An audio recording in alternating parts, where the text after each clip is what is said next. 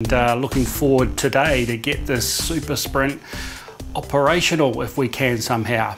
First of all though, let's take a look and see what it's doing right now. And this is what we're currently getting, guys. Just a lot of blue stripes and not much else. So we definitely have some issues. So let's go have a look at the board. So we've got the back off the Super Sprint here. Let's see if we can see the board right from the top here. And this top board here should be the CPU and sound, I believe. There's a Yamaha chip up here somewhere. And I think these particular ROMs are the sound ROMs, I think, for Super Sprint. Now, look, Super Sprint and Championship Sprint sound exactly the same to me. So I don't know, are they actually different sets of ROMs? Probably have to check it on the actual ROM sets, like the MAME sets, you'll be able to tell if those are different or not. And I am guessing there that all of those are related to sound, but it's right next to the Yamaha chip, it seems to make sense. The rest is we've got the main processor, and this is where it gets interesting, guys, because this processor here is not the processor that we want in here. So I don't know where this 304 ES one came from. So yeah, that's not the one that we want. So that's not going to help our situation at all. And then we have the main connector here coming into the video board. And this is just a really big PCB set, guys. You can see, you know, these System 2 setups.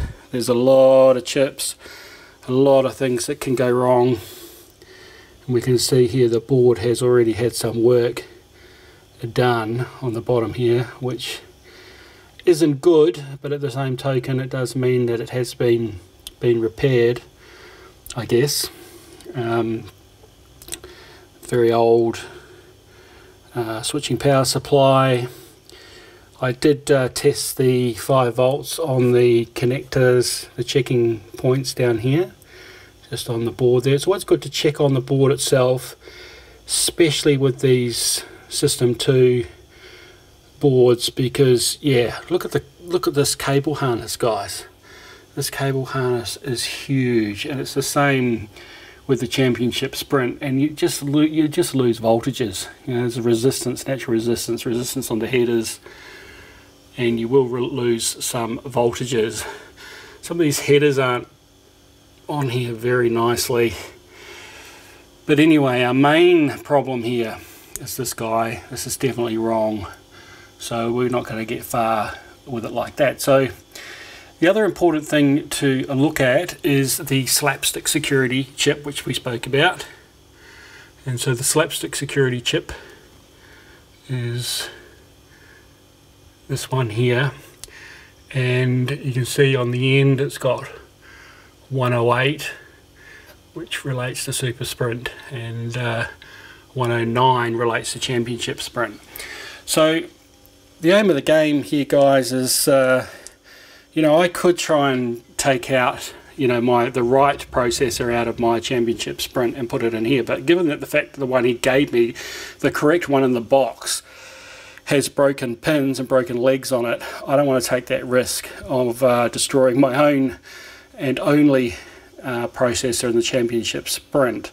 So instead what I'm going to do is swap this whole board over, because these System 2 boards should be the same in terms of the CPU. There are some little gotchas. I've seen that most of them share the bottom video one as well, but some games, a couple of games, actually have a slightly different layout and a few more circuitry for supporting a couple of the games. So that's a bit of a gotcha when you first look at it and go, hang on, the System 2 board, but the whole video area looks different. All the ROM chips, all the game ROMs, are laid out differently on the other board type. But I believe they are all compatible, because I actually saw a Championship Sprint with the other board layout with the ROMs in place. So I think in effect they are all compatible, but for certain games you need the other type of video board layout. And the only other consideration is once you swap all the ROMs, all the game ROMs, and all the sound ROMs if it's a completely different game, and the slapstick security chip, then you'll be fine. And of course you can get that multi-slapstick now from UK VAC. Guy on there has created a multi-slapstick to allow you to play multiple games. Now of course you can't play multiple games, it sort of emulates the multiple slapsticks for different games via dip switch. You'd still have to change over the ROM sets manually until someone comes out with some sort of multi-board, which would be pretty cool. So there you go guys, that's what we're working with. I'm going to remove the very top, and we're just going to change the whole CPU board over. I'm going to actually leave the sound ROMs initially because I swear that the sound ROMs are the same. Now if it doesn't work, I'll swap those top ROMs across just because I've got that wrong. But I thought that most of these top ones just relate to sound. Alright guys, well let's flick over now to the Championship Sprint and let's see what's going on around the back there. Okay guys, well I'm a little bit tight for space here, so excuse the camera work, but we can see here we've got the main CPU board, and this time we've got the right processor. Focus, there we go. That's the right one that we want. So yeah, and there's, this board is really clean. I noticed on the other board, by the way, I didn't point out that one of the stickers off the burnt EEPROMs was off, and I think if it's flooded with ultraviolet light, that's what can kill them, but it's not good to have those exposed. So yeah, there could still be other problems on that top CPU board, and of course there could be problems on the bottom, but we know that this full set here in the Championship Sprint works. So we really do have the ability to do some swaps, and hopefully through a bit of trial and error we'll find out what's going on. Now as I said, I have tested the voltages on the other one and they is getting correct voltages. I've got to be really careful though with these header pins. The headers on here, some of them they sort of have an extra pin, and so they're sort of offset by one. See that one there at the top? It's not like that on the Championship Sprint. I'm just not sure these headers were redone at one point and they didn't get the right sizes. So anyway, I've got to be really careful that I put all this back properly with the right headers. So yeah guys, that's the Championship Sprint. Out will come this top board. So that's what I'll do now. We can see the slapstick there for the Championship Sprint. Just zoom in there and we can see it's got 109 on the end of that slapstick, so we'll need to swap those over when we swap the boards. Okay, so I'm going to get on with that. I'll get these two unscrewed out on the table, get the chip swapped over, put the boards in, and let's see what we get. Right, so I've got them both out here, and other than the colour difference, they are almost identical. I was actually comparing them, spending a bit of time looking from one board to the other, and everything's the same, but there's a few curious things. Oh, by the way, look at that, the way that incorrect processor was even stuck in there. It's like half up out of its socket anyway, so I don't know. One thing that's curious though is that these two, which seem to be again, game ROMs, I might have to swap these over. We'll see how we go. But on Championship Sprint, they're different in terms of the way that they're laid in. So is that a mistake? It should be populated those two, and this one it left empty. I don't know, I can't trust anything really on that board, but I may need to check that out as well in case we get stuck. But this is the board that's going on. Now the only other difference, everything else is the same, and the writing, everything on here is the same except this little area here where it's blank. You can see on the Super Sprint board we've actually got a couple of capacitors there, and it's slightly different structure. So I don't know what's going on with that. I thought initially it might have been for, you know, big caps like that, maybe for saving high scores in the NVRAM, but I know my Championship Sprint board, which is this one, actually does save the high scores, so, and it doesn't have all that stuff there. So I'm not sure, guys. If you know what the what's going on there between the two boards, please comment in the comments below, let me know. Alright, so our first step is to swap out the slapstick. So I'll go ahead and do that now. And we'll just do that. And then if we have no joy, again, you know, we still may have problems with the video board. But yeah, we may have to change these ROMs. And of course, if I've got problems with these ROMs themselves, like especially this one, that's a concern. If I do end up having to swap these over, then we may still have an issue. But look, let's see how far we can get. It's all trial and error at this stage. Okay, so I'll get the slapstick swapped over. Let's get the board in and let's fire it up. Okay guys, we've got some progress. Yes, the screen's still blue, but we should put a green this time. So it was straight blue before. I can hear it doing some sounds. And of course we have logic, because it's straight into the testing screen. We must have the test switch on. And interestingly, I did fire this up just before I started recording, just to have a quick check first, and it was completely blue. Now it looks like there's some green in it, but we've certainly got some screen issues still.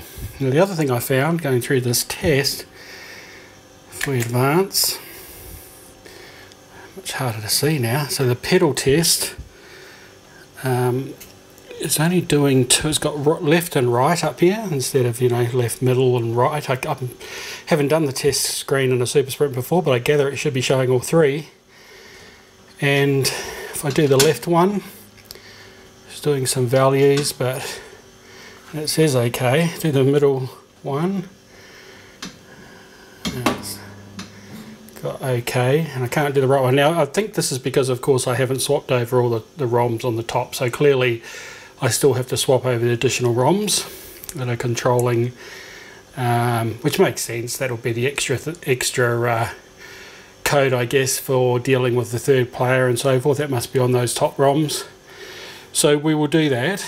If I get past here, though, if I hit the blue button, it says okay. If I hit the red button, then it goes straight to bad, and I can't actually get past here. So the only way I can do it, just hang on a second, I have to hold, I think, the blue button and hit the red, but I can't do that while I'm doing the camera, so just a second. Okay, so that's what I did. I just held down the blue button and hit the red button. And I'm talking about this, of course. Held down that button and clicked on the red, and that got me past that bad test. So still a problem there regardless, in terms of the pedals. And now we have the low resolution test, which I'm not sure what that test is actually. Advance forward, we've got the numbers and letters, and scrolling playfield test, and we can use using the wheel here at the moment. It is actually moving the screen, but of course it's not. It should have a proper playfield up there. And of course that bottom video board could be the thing at fault, of course. So I mean, at the end of the day we can do a complete swap over, but I know that bottom board has got some of the power, I think, soldered onto the board. It doesn't have a header, so I'm not sure if I'm going to be able to do that straight away without getting another header for it if I need to swap that bottom board in. But I think first of all we'll certainly swap the top ROMs. Just continue on through the test here. This motion object test, again using the wheel. You can see it moving that way, this one moving this way, and the poor yellow wheel doesn't do anything, I gather, because of the ROM set. Really curious how the green has now just suddenly appeared. It certainly wasn't there before. No red. So if we advance again, and again another little test for spinning these wheels to move this around on the screen. So yeah, we've got logic, we've got the test obviously. I don't know what this is. Maybe because we're missing the yellow it's not complete, not sure. Now, that should be red, and clearly that's not red. We've got a lot of green bads. Hopefully I haven't got some chassis problems as well, guys, but I don't know. Given the fact that it just sort of came up from blue by itself without any changes, I tend to suggest that it's board related, I think. Let's try going to green. Well, green makes no change. Blue, no change. White, no change. Rightio. Curious. The white is sort of white. Wow, that's interesting. Grey. Back to red. I'll carry on. What's going on here? Can't remember what this is supposed to. Oh, I think that's the. That should show all the colour bands. If I remember from the Championship Sprint. Whew. Difficult to read. 1,451 coins. 1,415 coins on the right. So yeah, this is left and right. The coins, again, there's no third coins. 1 player, 2 players, there's no third. So yeah, guys, I've got to swap those top chips out. I don't think it's going to impact these colours though. I think that's the bottom board or the monitor chassis perhaps.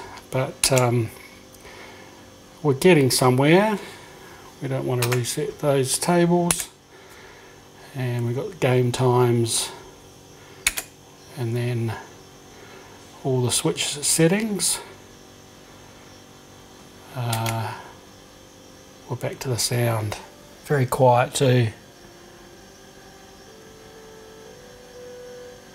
Yeah. Alright guys, well I'm going to take the board out and swap the chips over on the top, and let's see what it does. But we are getting somewhere. Right, the chips are all swapped, and it's not a difficult job. It's just time consuming, just slowly jacking up each side with a little screwdriver under there and bringing them up. Proper IC puller is the way to do it. Pulls them out slowly. But anyway, if you be careful with a screwdriver, you can get them up. So I have done them all. I have done all the ones that were labelled on both boards. I stuck a sticker over the top of that one that didn't have a sticker on it, so it doesn't get exposed any further. Now, of course, well, actually the other thing I found was that, yes, these two that I found before that were over here, I checked online and everyone else has got their chips there. So I think not only was the original processor bad, well, the wrong one, obviously, but also having those ROMs in the wrong place wouldn't have helped. Now, are they in the right order? 1920 as per the stickers on here, I don't know. Are the ROMs any good? I don't know. But I tell you what, actually just doing the test that we did was actually a good thing to do, because we got logic, we got it working. It was pretty much showing the Championship Sprint test screens with those ROMs all working. So we should at least, I mean, I'm doubtful this is going to solve the colour problem. I think that's something else on the video board, but we should at least get the Super Sprint fully working test mode with these ROMs. And if we don't, then yeah, there's something perhaps even wrong with this set of ROMs, which will be another thing I'll need to check. But anyway, let's put this board back in. It's quite funny now. I've really, the old Super Sprint board is now completely populated with Championship Sprint. Get myself a new CPU. Who knows, that board could work. If this one does, then yeah, it's quite likely. Although, yeah, there could be some other problems with this board. Don't know yet. Okay, let's get this guy in and see where we're at. Right, well, interesting, guys. I've got the blue screen back again, and it comes straight up with a COM failure with the 6502, which is for the sound test. So for some strange reason, after swapping all those ROMs, it's no longer talking to the sound. If I go advance to the pedal, we now have the 3 pedals, so that's good news. So we've definitely got the extra logic for the Super Sprint. I was jamming myself in here, the whole cabinet's up against the other one, so it's hard to do. So, but same problem. I can click on these and they sort of work, and it says okay, but as soon as I hit the red button, it goes bad and it won't allow me to advance. So let me just do the hold the blue button, red button trick. Okay. Can't remember what this litre test is, but anyway, moving on. Alphanumeric test. This time we can at least see the image of the playfield, so that's better, but we should be able to actually use the wheel here, I'm pretty sure, on the other one, because this says scrolling playfield test. I'm pretty sure you should be able to scroll it with the wheels, and the wheel inputs doesn't seem to be working. So we had wheel input before when we used the Championship Sprint ROMs, and now we don't have any. So that's interesting. A blue button do anything here? No. So, okay, so we go to the next one. This was the one where we moved the objects, and again spinning these wheels and nothing's moving. So getting no connection through to the controls. Remember this one? This one was moving nicely last time. No go. So yeah, I mean, considering we've only swapped the ROMs over, guys, there's got to be some issues there with the ROM. So I'm going to see what could be salvaged otherwise by using some of the other chips. But I think the bottom line is I'm going to have to get a whole new set of ROMs to be sure, which is a bit unfortunate. Now we are at least seeing this. We didn't see this properly displayed before, but of course we haven't got our colours. To be perfectly honest, if we had the red and the green, I think, you know, the screen would be looking actually pretty good. But for some reason we're losing both. Now if that's the video board down the bottom, or its connection up to the monitor, I'm not sure. I did notice when I was replugging in the monitor that I think there was some like tape cables and stuff going in for the RGB, so who knows, it could be a dodgy connector up there. Need to check that out. Here we have our colours, so we're going to get red, nothing, green, nothing. Whoa, lots of blue. White uses the blue, obviously, with the RGB. Grey has a little bit of blue in there. Back to red, so again, that's an improvement from before in some ways. And it really just looks like we're missing those guns. Again, hopefully it's not the monitor. Given the fact we sort of had that green one in the last test, tends to suggest that maybe there might be just something dicky with the cabling. I don't know. Yep, let's not jump ahead too far. We still have a lot of other issues to solve here. And dot screen. We get to the accounting information. Everything is clear. And interestingly, of course, the accounting information that I was looking at before would have been the accounting information from Championship Sprint. So it's interesting that there's absolutely nothing in here from porting those other ROMs across. So I guess that's the NVRAM chip, whichever one that was, the one that's responsible for saving that information. Completely blank. We won't reset the high score. If I go to the next screen, see our game times, of course, again we have nothing. But this is interesting, the switch settings, credit mode, mech multiplier, bonus, all this stuff, there's no actual setting, difficulty, obstacles. So we don't have any figures there, so that's also a worry. I think it's just done its little reset. Come back to the 6502, and again we've got the convalia guys. So yeah, 1.5 steps forward, 1.5 steps back. I don't know. I have to sort of have a bit of a think. It would be nice to sort of solve the colour problem too. I'm a bit concerned that that might be something to do with the bottom board, but really what I need to do is definitely resolve this logic issue here. I know that all I've changed is the ROM set, and you know, all this worked pretty well with the Championship Sprint ROMs, which we know work. So alright guys, let me go away and have a bit of a think. Right guys, so I did have a bit of a think about it, and I was thinking about those two on the end here. This is the old board, not the board that's actually in there now. Alright, I'm going to be careful how I describe this now. But anyway, as you remember, on the original Super Sprint board, when I first took it out, these two chips were in the wrong place. They were here. So, you know, based on looking at internet pictures and so forth, I realised, well, that wasn't right. So I moved them into the right place here. And of course, then we had those problems that we just had. And then I thought, well, maybe I've got them still the wrong way round. So I swapped them from there to there.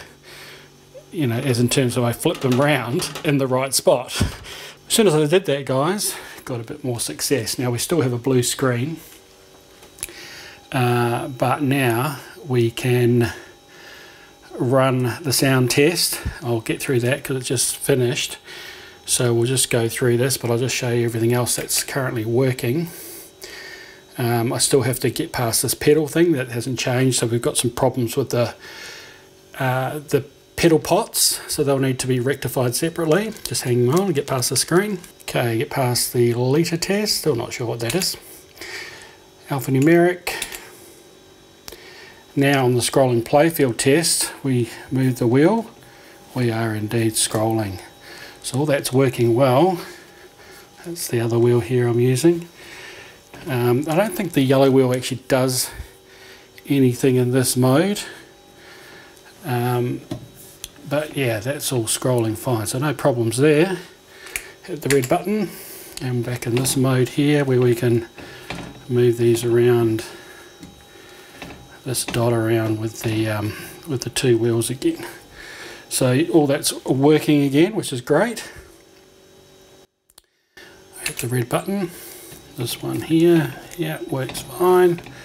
It's great. The colours, of course, you know, same problem with the colours, no point going through that again. We know we don't have anything other than blue. And check out these, now the stats are working. So interestingly guys, those two particular chips on the end here, let's just flick over to them a minute.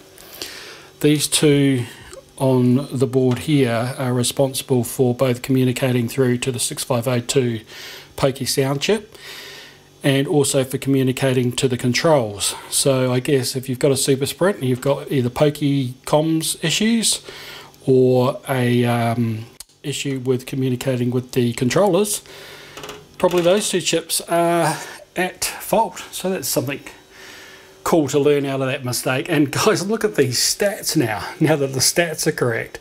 64,000 coins. Whoa, we just got a little bit of white pop in. That green has just popped in. Guys, is this just a dodgy connector somewhere? Now we have green and blue. Interesting.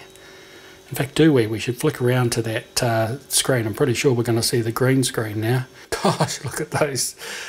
Wow. Total game time, 20,808 hours. Wow. Hang on, is that even right? Look, average game time, 65,515. Hang on a second. Hang on a second. Yeah, I don't know.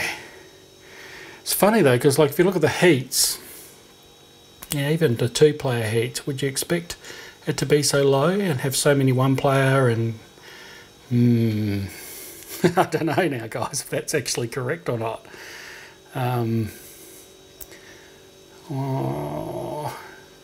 Wouldn't seem to make sense either, because that centre coins is 32,000 coins, and yet the 2-player heats are only one. I don't know. I think it might be messed up. Let's go to the next screen. Now I'm going to reset the high score table. Let me just do that. Okay. And let's go to the next screen, and now we have all our settings. So that was the other thing that those two ROMs were responsible for. If you're not getting the settings like we had missing here before, then that may be the issue. Now, I tell you what, the screen is really quite solid. If I can get all 3 colours, I reckon this will look pretty nice. So let's go back through to the we'll go through to the sound. Turn the sound up a little bit. It's a little bit distorted up, loud sort of thing, so let's see what it sounds like. And of course it is doing its stereo thing, left and right, and it's got 2 separate controls internally. So yeah, no, we've definitely got green. Definitely got green, just no red by the looks of things. Get past this. There we go, some green. Hey, look at that. Green on the track. Gosh, just need to get the red. There we are. Ta-da! Green, blue, sort of white. Grey's not too bad. Doesn't need a lot of red, obviously, the grey. Okay, so we just don't have a red gun. Isn't it funny how it just sort of popped in there? Okay, well, let's flick it out a test and see if it hits into game mode.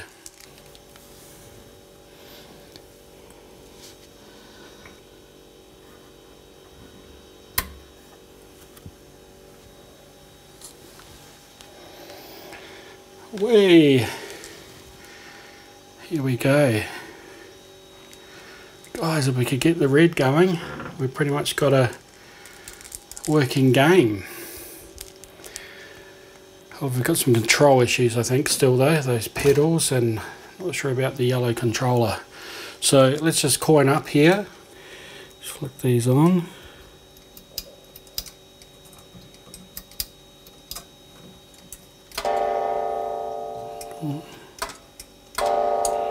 The last one, is that coining up? Oh, yep. There we go. Now, it's a bit distorted when the main music's on. Turn it down a little bit. Okay, now, I use the middle car, which is this guy here. So this one, coming up the middle now, I can control perfectly. In fact, it's got a real nice spin on the wheel. Oh, I saw a bit of red. Guys, saw a bit of red. Briefly. Maybe just a little jogging of the... It's got to be a loose wire, guys. Has to be, huh? It's got to be. For it to come in briefly like that, something's loose. So that could be an easy fix. So the middle controller is working. But I'm not sure about this yellow one. I don't think it's working at all. Oops, sorry. Can't see the screen here while I'm looking down. I think the yellow one's steering wheel doesn't work, but the accelerator at least starts it. That's the one there. But of course we've got these acceleration problems. We've got the blue one moving around with the wheel. And I'll put the accelerator down. Okay, so yep, can control the blue one. Does it stop though? No. So I take my foot off the accelerator and it's still going. So that whole calibration thing of the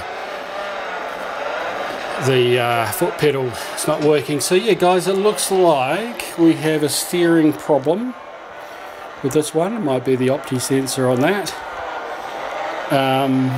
Otherwise the other 3 are indeed working, and it's hard to play all 3 of these at once. Yeah, I'm not so sure what's happening with the sound, why it's so sort of distorted. It's not so crash hot, but I definitely need to fix this red, guys. I saw it. Did you see it briefly flashed on? So I'm really starting to think it's got to be some sort of cabling issue. So let me see if I can check that out, and if we can at least get the colour, then we're almost there. Then it's just really the controls, fixing up those few controls, and we've got a working game. It's fantastic, and of course that's all from just swapping the top board, unless there is something dodgy going on with the output for the RGB on the bottom board, which could be causing it. It's possible.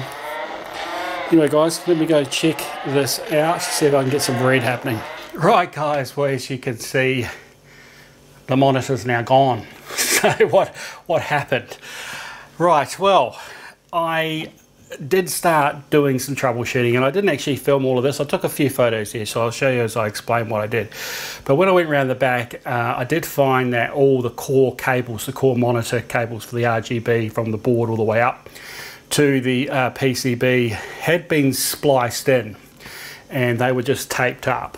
And I think what's happened at some point, because these 19-inch monitors, the original ones, are really difficult to find. So whenever they fail, often you get some sort of mismatch of tubes and chassis that have been put together as a replacement. So I think that's exactly what's happened here.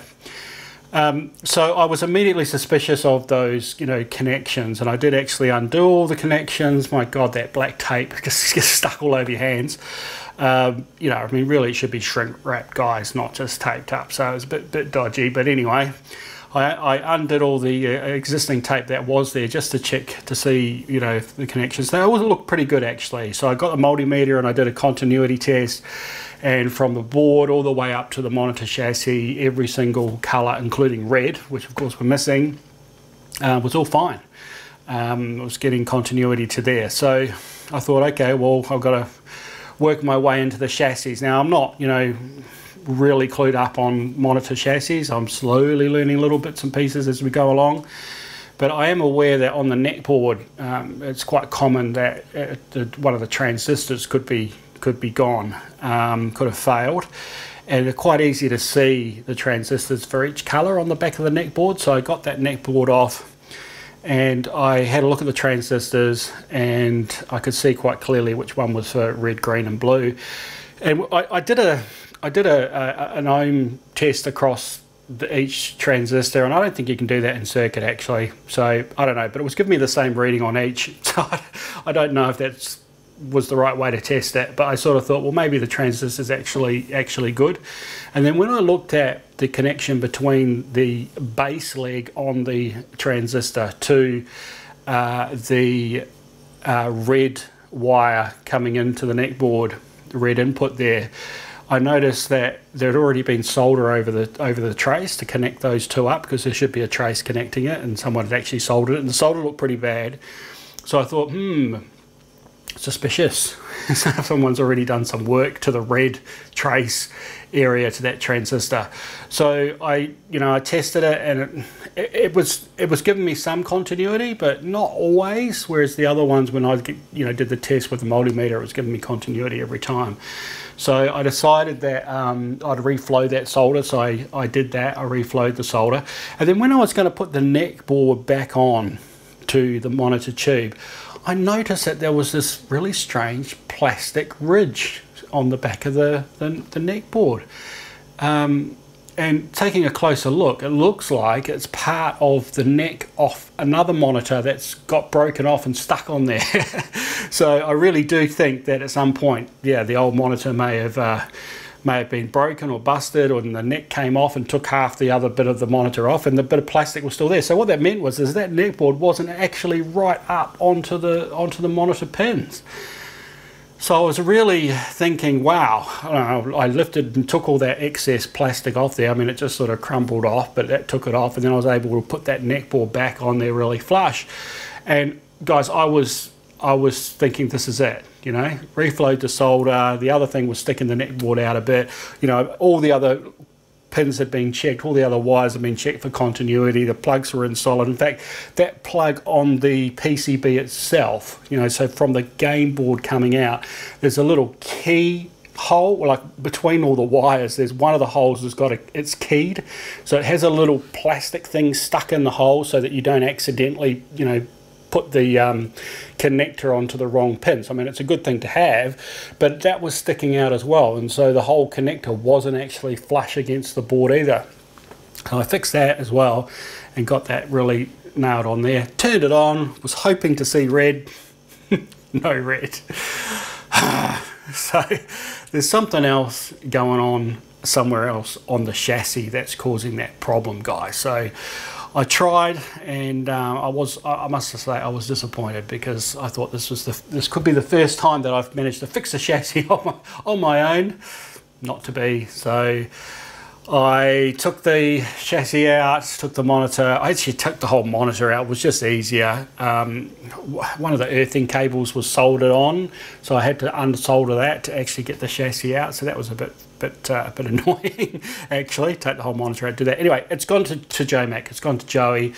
He'll sort it out. And once we get that back, we shall get it in, and we'll have all the colours, guys. So that's where we're going to leave it today.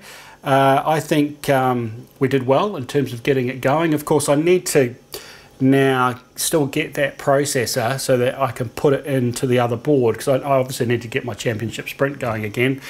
But what I can do is I'll get another processor, I'll stick it in the board, we'll stick it in the Championship Sprint. If it works, then we know that the rest of the board is okay.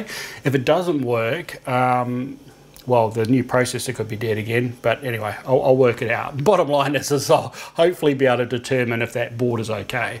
And it was just the processor all along. And also remember that ROM that was in the wrong place, that wouldn't have helped. All right, well, that's it for this session. As I said, next time we'll get the monitor in. We're going to clean up these controls. We need to sort out the controls that aren't working. We'll give this cabinet a bit of a clean down for the second part. And then hopefully we'll have it all up and running, and we'll be able to play some 3-player Sprint, which I'm really looking forward to.